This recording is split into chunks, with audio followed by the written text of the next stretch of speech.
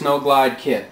You have a travel bag, the Snowglide machine itself, which can do base bevel and side bevel. It comes mounted with one diamond wheel already. That diamond wheel has a rough side on it, which is a B46, and a very fine side for doing base edge at a B25.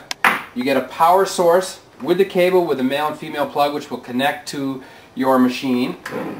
As well as the power source is rated for 110 and 220 power. So that's good for US power with this cord, and in Europe or New Zealand, Chile with this cord. New Zealand, Chile, you'll need an additional adapter to get into the wall power, but the power source is automatic in terms of regulating that power. In addition to this kit, we also offer two other items. One is a rough diamond for breaking in new skis. If you want to get a ski that comes in at 90 degrees all the way to 3 or 4 degrees, it's better to use the rough diamond to get that work done, and then go to your medium diamond, which comes with the machine. We also have a very super fine World Cup style stone, which is a B10 stone, which is extremely polished. If you want the ultimate in smoothness and edge, the B10 is what you're going to want to add to your Snowglide kit.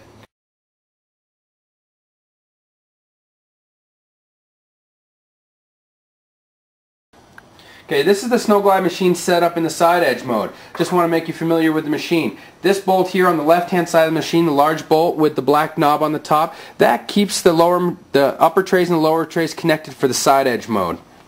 You have your edge angle is set here. Remember, it's an effective angle from 90 degrees. So 87 would be 3 degrees, 88 would be 2 degrees, and 89 would be 1 degrees, and 90 is obviously 0 degrees. You have your on and off power switch. This is the guide protector, which can be removed simply with these two screws.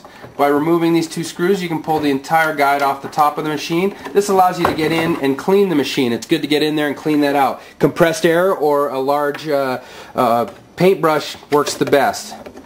Put the machine back together very easily. You always want to make sure that you run it with the guide for safety. This will keep the metal shavings out of your eyes.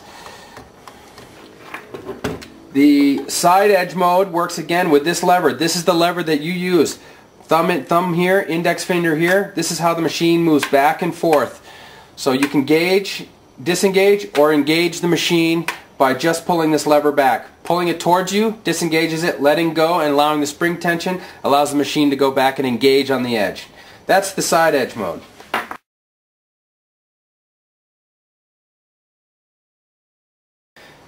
This is the Snowglide machine set up in the base bevel mode. You can see that the lower tray and the upper trays are at 90 degrees to each other.